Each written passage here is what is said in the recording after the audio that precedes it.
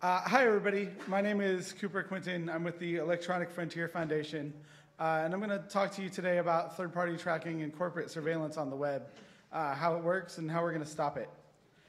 So, in case any of you are not familiar with the Electronic Frontier Foundation, we're a nonprofit that defends civil liberties online. We do this through a combination of impact litigation, activism, and technology work. We have projects like HTTPS Everywhere, Let's Encrypt, Panopticlick, and Privacy Badger. We also sometimes sue the NSA. And sometimes we fly a blimp over their headquarters. I'm a staff technologist at EFF, which basically means I'm a programmer, and I cannot answer your legal questions because I am not a lawyer. So if you have legal questions, go ask your lawyer. Today I'm going to talk about browser tracking, why it's a bigger problem than you might think, and why it matters. I'm going to talk about who's tracking us, how they're doing it, and what we can do to stop it. So what is a third-party tracker? Is the location, date up in the corner stuff like a joke? Or No, that's just I don't know how to change that in LibreOffice. okay, all right.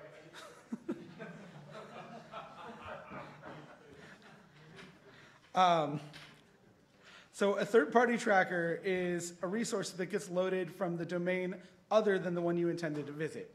So if you go to /.org, for example, it loads resources from DoubleClick, and from a bunch of other different domains. And those are all third parties to this.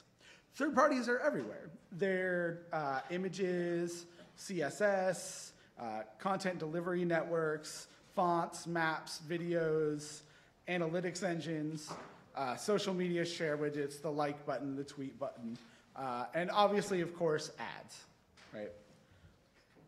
So this is a map of some of the third parties that I encountered with just a quick browsing session to CNN and New York Times and then Boing Boing and a couple of other sites. And we can see that so each of these triangles represents a third party that was loaded on this site. Now on some of these, you can see that some of these triangles, for example, Facebook, was seen on BuzzFeed, CNN, and the New York Times. The interesting thing about that is then that third party gets to identify you with a cookie. And it gets to know that you visited all three of those sites. And it gets to know specifically what URLs you visited on those sites. This graph was made with Lightbeam, which is a free software extension for Firefox. So all of these third parties get loaded. And it's big business. It's a multi-billion-dollar industry. Hundreds of, practically every website you visit is going to be loading multiple third-party resources. There's a lot of money in this. So who is putting all of this money into this? Well, there's some companies you've heard of. Facebook, obviously, is a big player in this game. Google also is obviously a big player in this game. But there's other companies that you haven't heard of. Scorecard Research, this is an analytics and tracking company that's present on many, many sites. And they're completely invisible. You don't know that they're there unless you're looking for these sorts of things. Axicom is a data broker that takes all of this data and merges it together and sells it back to people for whatever purposes. AdThis is on a lot of these. So there's some big people, there's some big companies involved in this industry, and there's a lot of them. Now, why am I focused on third-party trackers, right? Why not say first parties like Amazon, right, or malware? There's a lot of people that are tracking you, right? With Amazon or with first parties, it's a little hard to define consent, right? Like when you've logged into Amazon and you're using Amazon, you might reasonably expect that they would want to know what you're looking at on their site, right?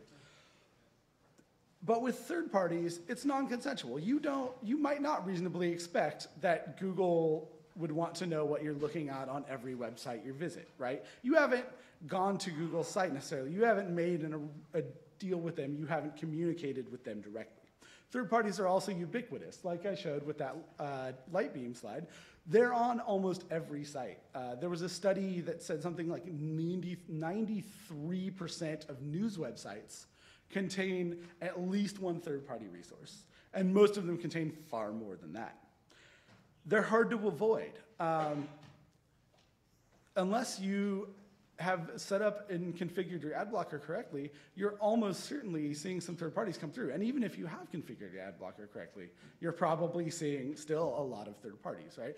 If you don't look for these things, you might not even know that they're there, right? You might not understand, if you're non-technical, how these ads show up. They just show up and they're annoying and creepy, right? And there's a strong financial incentive too. Like I said, this is a multi-billion-dollar industry. This is the business model of the web right now, for better or for worse. So this is why I'm interested in third-party tracking. You might say, well, but I like targeted ads, right? Targeted ads are better than, okay, none of you would say this. But you can imagine somebody who might say this. The problem with targeted ads is that you have no control over how this information is stored or used, right?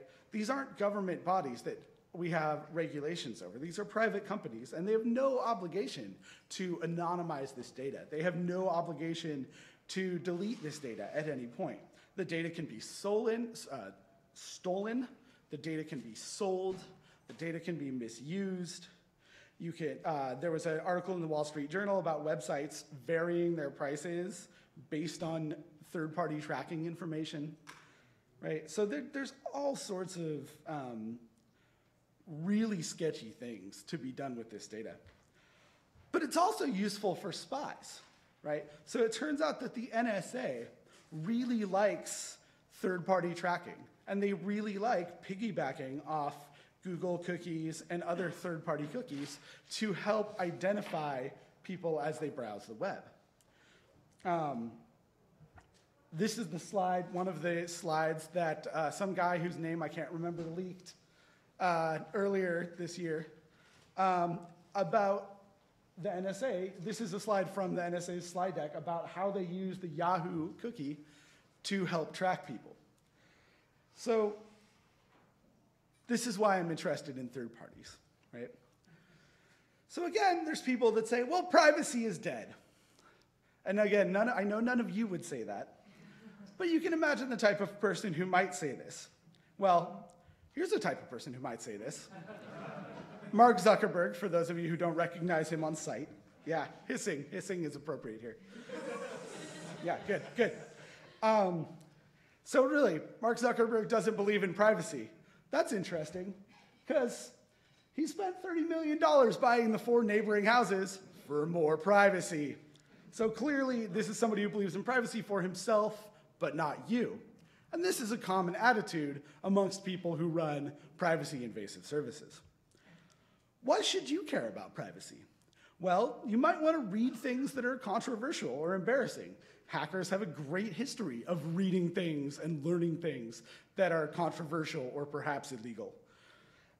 There's data that might be embarrassing not on its own, but when taken in aggregate. For example, if you're looking up specific diseases on WebMD, and then you start shopping for insurance claims. If there's a third party on both those sites, they might want to adjust the estimate that they give you for an insurance plan because of the diseases that you're looking at. And there's also chilling effects. Privacy is really important for freedom of speech and for freedom of thought.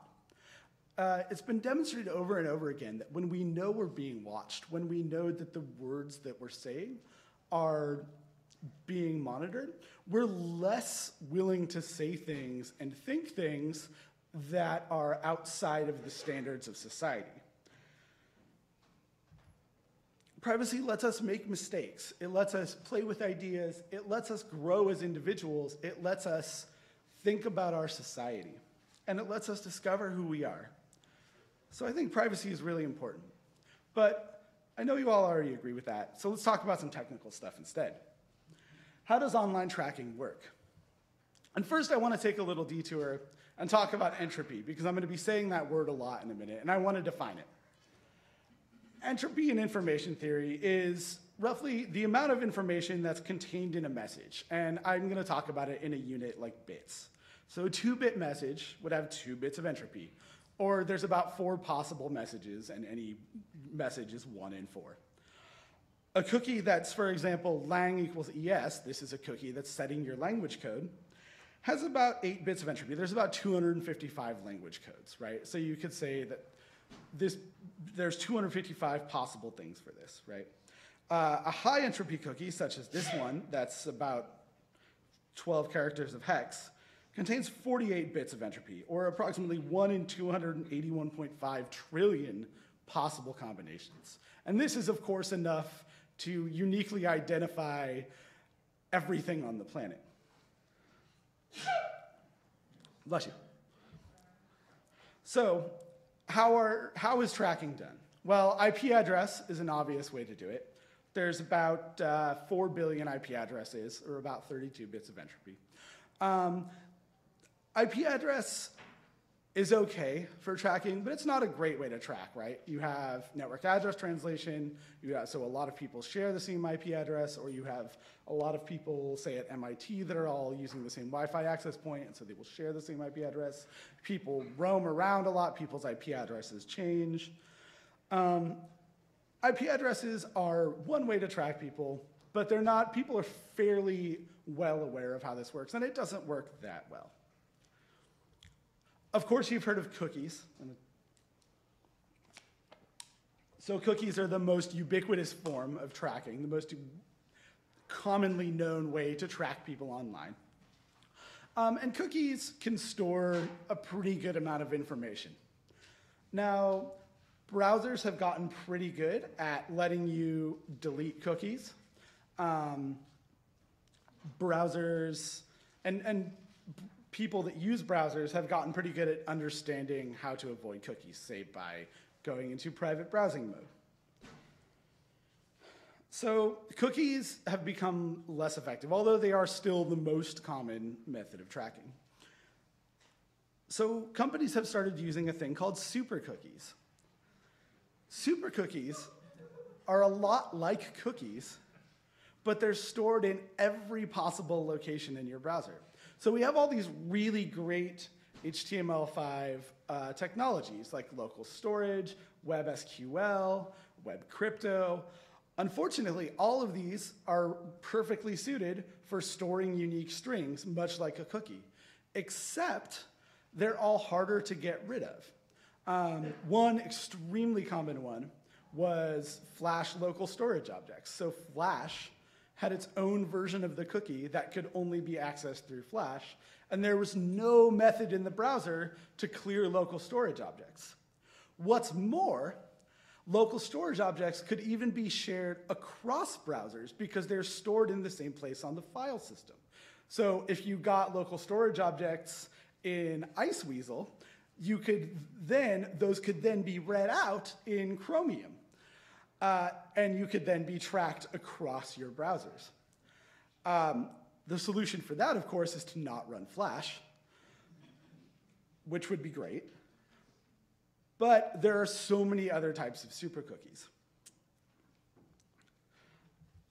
And then there's, of course, browser fingerprinting. So fingerprinting is where you take essentially a hash across all of the unique properties of your browser.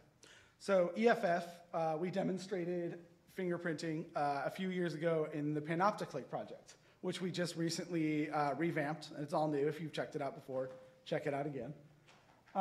So Panopticlick will show you exactly how fingerprintable your browser is. And it searches across things like your browser version, what fonts you have installed, what browser plugins you have installed, what language you're accepting, your user agent, and so on. So this was a test of my browser that I ran. And my browser was unique amongst the 137,000 tested so far. And my fingerprint conveyed 17.07 bits of identifying information. Now, the things in the fingerprint change, of course, right? And people can clear cookies, and people can clear super cookies in limited cases sometimes, maybe not always. But when you combine these techniques, when you combine fingerprinting to regenerate cookies, to regenerate super cookies, and do all of these things, you have a really good metric with which to track people across the internet. And off the internet as well. So there's this company, Silverpush, and they have this really interesting technology where, so they have the, what they have is they have what's called an audio beacon, and this is a set of tones they send that is higher than what the human ear can hear. They add this to television advertisements for their clients that are working with them. And then they have an API for Android, a library for Android that people can include in their Android applications. Now, the library in your Android application is listening for this set of tones, and the advertisements on TV are generating this set of tones. This allows Silverpush to be able to, from your phone, tell what TV shows you're watching, what advertisements you're seeing, whether or not you're muting them, of course, whether you like them, and so on and so forth. They're able to track and combine the data that they have on you from your phone with the data that's coming out of your TV. Also, Atlas by Facebook. And this isn't to pick on Facebook. There are a number of companies doing what I'm about to explain that Facebook does. But what Atlas is doing is combining the information that Facebook has about you, phone numbers, credit card data, with offline purchases. So when you go to a store and you give them your phone number or you use your credit card, Facebook is able to get all that information in and correlate that with also what ads you see on Facebook, what ads you click on Facebook, what things you buy offline, to get a really holistic picture of everything that you buy and do. So this is a big problem. There's a lot of tracking going on, and it's happening in a lot of ways. And can it be stopped? Well, I think it can. Spoiler alert. So what about incognito browsing? Well, it's, when you can track somebody within an incognito session, of course, but when you close the incognito session, it all goes away. The problem with incognito browsing all the time is that you can't stay logged into the services that you like to use. And this is a use pattern that a lot of people have. People log into a thing and then stay logged in forever and forget what their password was. And when you log them out constantly, they get mad. If you are using incognito browsing and you log into Facebook or you log into Twitter or you log into Google, then that Facebook, Google, or Twitter cookie knows who you are despite the fact that you're using incognito mode. And of course, incognito mode is still vulnerable to fingerprinting and possibly even certain forms of super cookies. So incognito mode probably doesn't help a whole lot here. What about Tor browser? Well, Tor browser is actually really good at stopping tracking. It's actually fantastic at stopping fingerprinting. They've done a lot of work on super cookies. They've done a lot of work just to flush out your whole identity each time you restart Tor browser. The con of Tor browser is that it's not a general purpose solution. I probably couldn't convince my dad to run Tor browser, right? It's still fairly difficult for the average user to use properly. And of course, if we were to get everybody on Tor browser, we'd have to set up a lot more Tor relays so that the network could handle the load of every internet user. What about ad blockers? Well, a lot of ad blockers focus mainly on blocking advertisements and not necessarily trackers. AdBlock Plus doesn't block tracking by default. Ghostery doesn't block anything by default. Blacklists mean that they're always behind. You have to always be playing catch up to find out what the latest trackers are and get them on the list. And they're not always trustworthy. Ghostery's business model is to sell information about what third parties are on what sites back to advertisers. This is what happens when you opt into their Ghost Rank program. Other ad blockers have acceptable ads policies where they will go to companies and contract with them and get money and basically get them to add the companies to their acceptable ads policy. There's policy work, of course. The W3C is right here, and we know that they always do the right thing. So the W3C was working on a standard for a long time called the Do Not Track standard. And the idea was that you would opt in to Do Not Track. You would check a checkbox in your browser, and this would send a header with every request saying roughly that you do not wish to be tracked. Unfortunately, the advertising industry got heavily involved in the committee that was making the Do Not Track standard, and the standard was not nearly as strong as it could have or should have been. The other problem is that there was a very low level of adoption, right? Almost nobody ended up adopting Do Not Track. The couple of major companies that did adopt it have since dropped it. And it's not really a very good privacy-preserving option. The ad industry still wasn't happy with it, so they made up their own group called the Digital Advertisers Alliance. And you might recognize that logo if you've seen an ad lately. This is usually in the top. So advertisers proposed that they would self-regulate. The Digital Advertising Alliance offers an opt-out. Now, what does this opt-out mean? You might think that this means an opt-out from tracking. What it's actually an opt-out from is an opt-out from seeing the ads that are tracking you. Yet, they can still track you. So it's kind of a worst of both worlds scenario. You don't get the benefit of targeted ads that maybe are relevant to you, but you also still get tracked. It's, of course, not legally binding, and not everybody has adopted it. So at EFF, we decided to try a combination of tech and policy, because that's what we do. And we wrote Privacy Badger. And this is Privacy Badger in its natural habitat, celebrating its first birthday. So Privacy Badger is a browser plugin. It's free, Libre, open source software. It focuses on completely blocking trackers. And it uses an algorithm instead of a blacklist to try to determine what's tracking you specifically. And we have a way that honest actors, people who aren't actually intending to track you, to not be blocked by Privacy Badger. So how does it work? As you browse the web, Privacy Badger tells every domain that gets loaded that you do not wish to be tracked by sending the DNT header, the do not track header. It looks for third parties that are being loaded as you browse the web. If a third-party domain is seen on several different first-party domains, the actual number is 3, and it appears to be tracking you, then it gets blocked. It's very simple. Here's Privacy Badger running on Gawker.com, and we can see that it's seen 14 trackers so far, and the red bar means that it's blocked all of those. How does it work? So occasionally a tracker can't be blocked without causing significant problems for the user. If we block YouTube embeds, if we block Google Maps, if we block PayPal, people get upset. One time we blocked YouTube comments and people got upset. I considered that a feature, not a bug. But not everybody uses the web the way I do.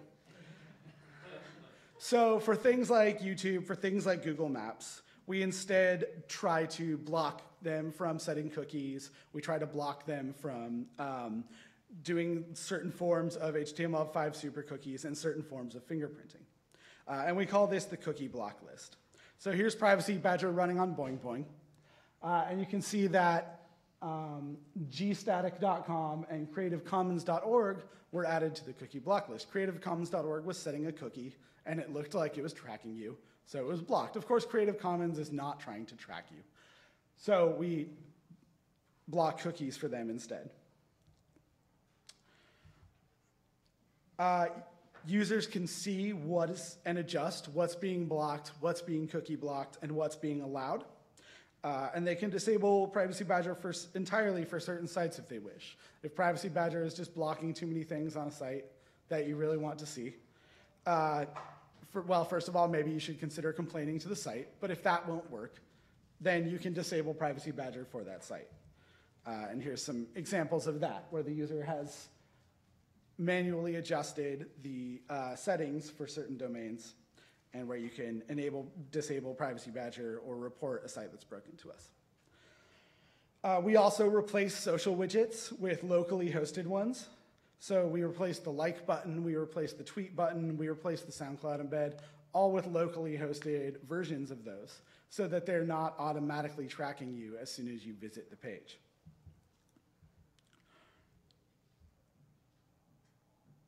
There we go.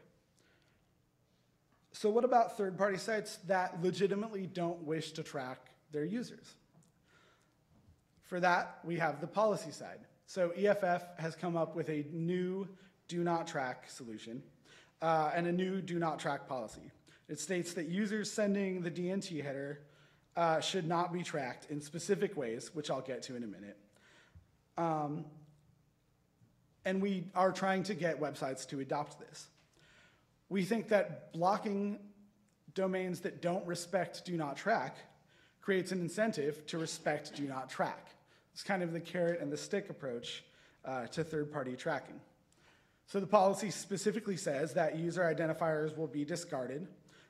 Logs won't be kept any longer than a specific amount of time, which I think right now is set to 2 weeks, but I forget exactly. Data can be kept for debugging or security purposes for as long as it's needed, and then discarded as soon as the debugging or security issue is resolved. Data can be anonymized and aggregated into large groups of people for analytics purposes. And sites that adopt the DNT policy will get automatically unblocked by Privacy Badger.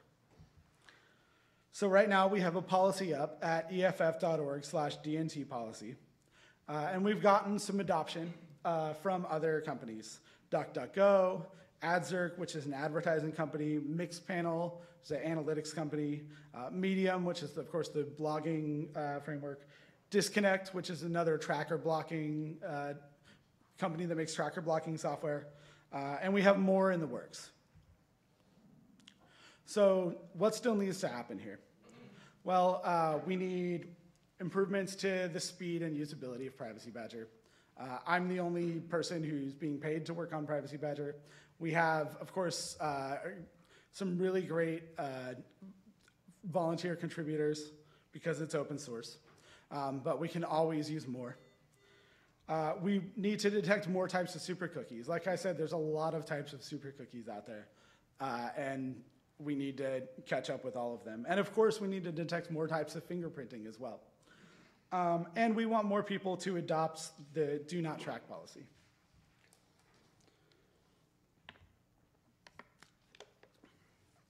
So, how can you help? You can help by using Privacy Badger, of course. You can help by submitting a bug report or a pull request. We're up on GitHub, github.com/EFF.org. You can help by adopting our DNT policy if you run a website. And of course, you can donate to EFF. We're a membership-driven organization, much like the FSF. So Privacy Badger is pretty great. I've been working on it for 2 years, and I really like it, but that's because it's my baby. Of course I like it. But I can't do as much as I would like from a plugin. We still need better tools in the web browsers. We need built-in tracking protection. And this is already happening in some cases. Firefox now has a built-in tracking protection mode in private browsing mode. But we need this in other browsers as well. Double-keyed cookies would be really nice. Tor browser supports this. The idea is that when a third party sets a cookie, say DoubleClick sets a cookie, the cookie is not only keyed to DoubleClick, but it's also keyed to the first party that the cookie was set on. So when you visit New York Times and DoubleClick sets a cookie, that cookie could only be read by DoubleClick on NewYorkTimes.com. This would be a great thing to have in browsers. It would be a huge privacy win. And of course, the same thing for super cookies. Unfortunately, right now, Tor browser is the only browser that does anything remotely like this. We need browsers that are hardened against fingerprinting. Again, Tor browser is great at this, but none of the other browsers are. Browser fingerprinting is still a huge problem, and there's not much I can do about it from plugin land. And we need better controls for blocking or clearing super cookies. Right now, there are very few ways to clear super cookies from your browser. And it seems like browser makers aren't even interested in doing this. We also need new business models for the web, because of course browsers can't do this on their own. If we block all advertising, then maybe the web ecosystem, the web economy dies, right? We need new business models. And maybe things like memberships, maybe things like donations, right? The Guardian has a really good example of this. When they see that you're running with an ad blocker, instead of blocking you from reading The Guardian, they pop up a window that says, hey, we see you're running an ad blocker. That's great, but would you consider donating a couple of bucks to us since we won't be making money off the ads? I think this is a great model. And of course, things like crowdfunding have been shown to work really well. Micropayments are a really interesting thing. And of course, non-intrusive advertising would be just fine with me, right? Is advertising the best way that we can fund the web? It's really hard to say.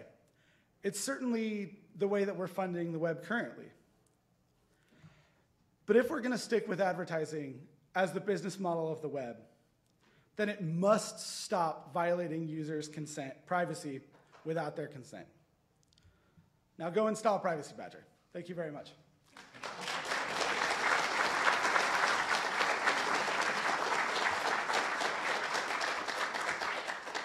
So I think I have about a little more than 10 minutes for questions. If you do have a question, please come down to the microphone. Yeah. Is there any way that we can fingerprint the fingerprinters? Is there anything you could gather in the way of what goes on in our machines collectively to inform you how to help us defend against this? I'm sorry, I'm not sure I totally understand the question. Can you repeat it? Well, you're using Privacy Badger to block certain things that the surveyors want to do. They're putting things on our machines that are a little hard to detect. Could you gather information about the way they're sort of polluting our machines if you could look at thousands of machines at a time? Yeah, okay. So, yeah, we could. You could certainly, aggregate the data from the tracking cookies and tracking super cookies from a lot of people's machines and get a better insight into how this is all working. Of course, the problem with that is there's a big potential privacy risk there, right?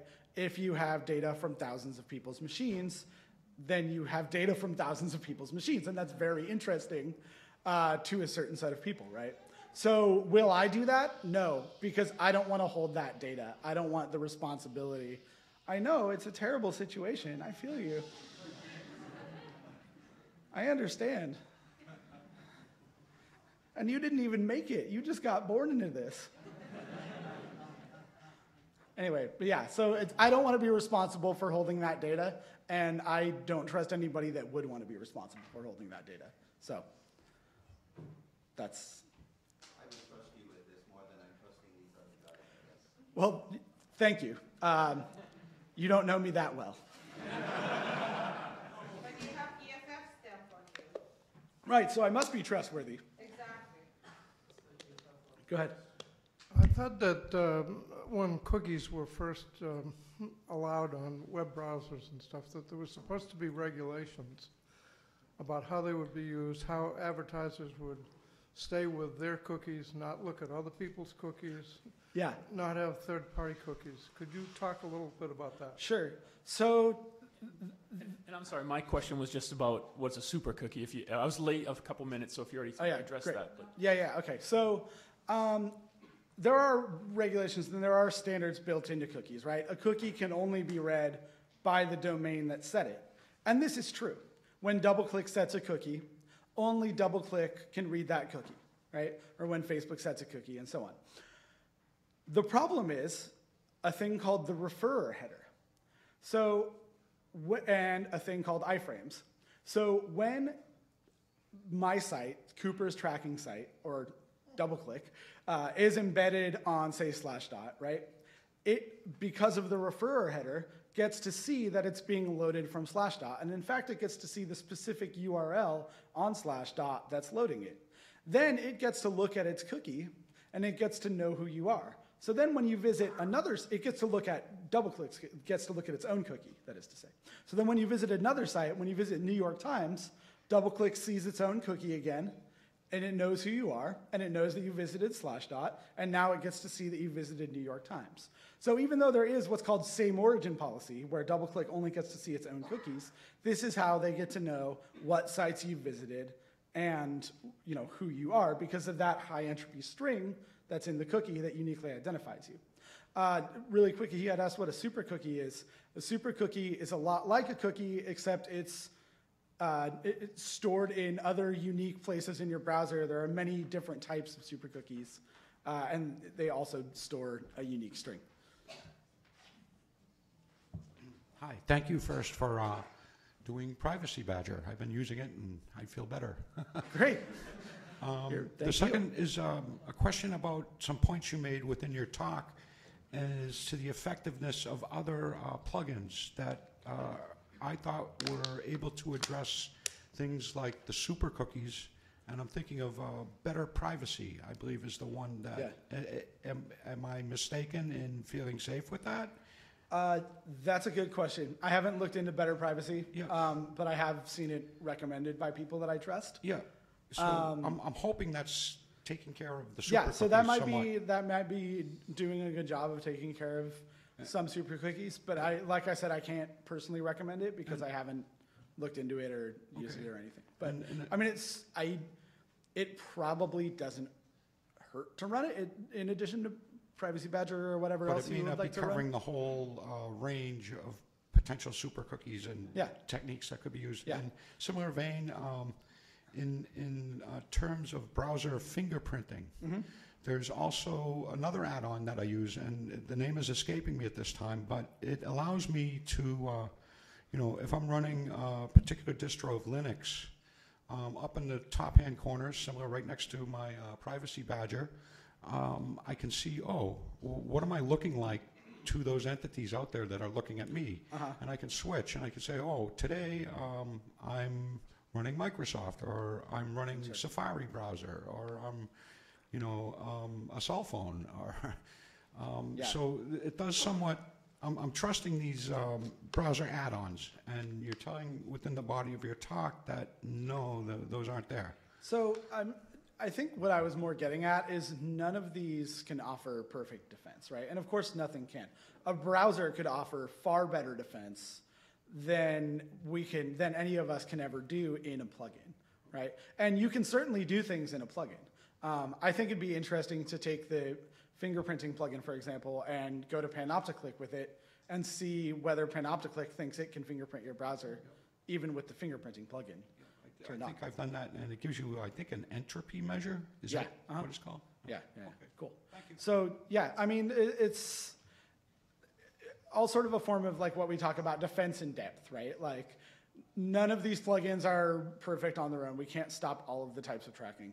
The only thing that really stops all of the types of tracking is blocking the domain entirely, right? But of course, we can't always block all of the domains. But I think that if you run all of these plugins, that's great. The more protection, the better, right? So, yeah. Great work. I've been using Privacy Badger since the beginning. I Thank think you. it's awesome. But I have more of a philosophical question about ads and privacy. Obviously, privacy tracking is probably the most important thing. But if somebody's going to be installing Privacy Badger, they're probably going to also be installing or have the ability to install an ad blocker as well. And I think towards the end, you sort of hinted this that are ads going to be able to pay for the web? Will the future of web not have ads? Would you really be okay if every ad you ever saw on the internet was there, but it didn't have any tracking associated with it at all? is that something we'd be okay with? Or if you could just right-click on that and say hide ad and it would be gone forever, is that something that we should empower users to do? Yeah. So that's a really good question. I think that as long as we're going to have to live in capitalism, websites and the people that are operating websites need to be able to pay their rent, right? Ideally, I would like for that to be through a method other than advertising, because I personally find advertising distasteful. But it seems like for now, we've sort of landed on advertising as the method of as the economy of the web, right? And I think we should push to change that. I really do. And there's a lot of other problems with advertising as well, besides third-party tracking, right? There's malvertising, there's the continued use of Flash and running untrusted JavaScript in your browser, right? So like all of that needs to change, right? We need, like, if we went back to simple static text ads that weren't obnoxious, didn't serve malware, didn't run JavaScript, and didn't track me, yes, I would be fine with having ads everywhere if that's the economy that we decided to have, right? I would like to see the web economy pushed towards other models like donations, micropayments, things like that. And I guess just so like tiny add on, is that something that you think the EFF should like, or some other group should like actually advocate for through policy or whatever? Or maybe that's just too utopian of a concept to just forget about. Too utopian for the Free Software Foundation?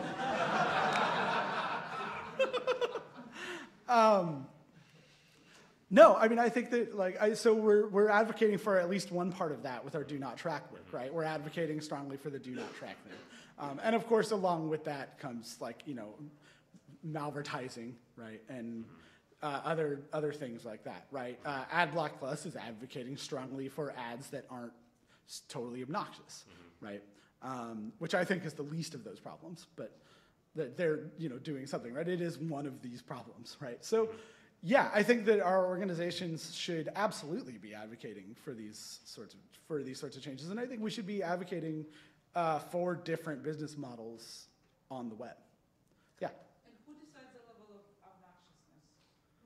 obnoxiousness? In AdBlock Plus's case, AdBlock Plus decides, and they get paid to decide, which is a little. Not entirely true. Oh, okay. How does? We're setting up an acceptable ads committee. That's not. Oh, that's right. No, you have a committee now. Yeah. That's cool.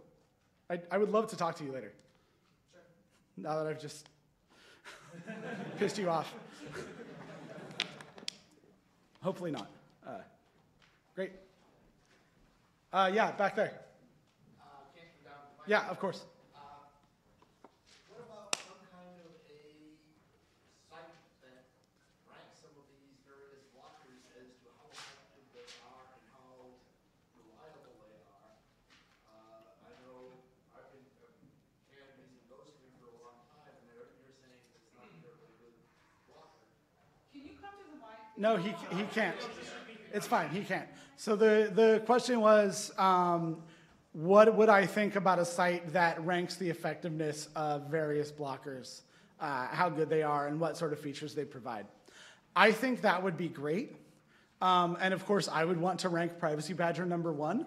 So it probably shouldn't be me that runs this site.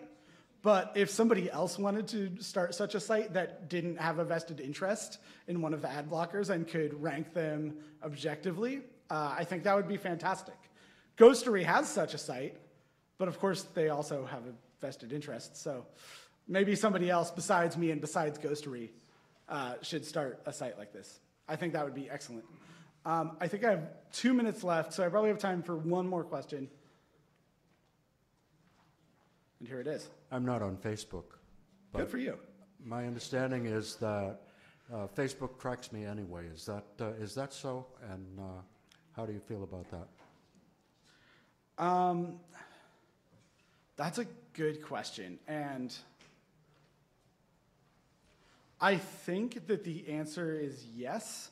I think that they were maybe prevented from doing so in Europe by European law, but I don't think that that was the case in America, although I'm not sure about this, so don't quote me on it. If they are doing that, I mean, obviously that's terrible, right? They have no I mean, I don't think that anybody has any business tracking you. But of course, Facebook can make the case that if you're logged in, they should be able to track you around Facebook.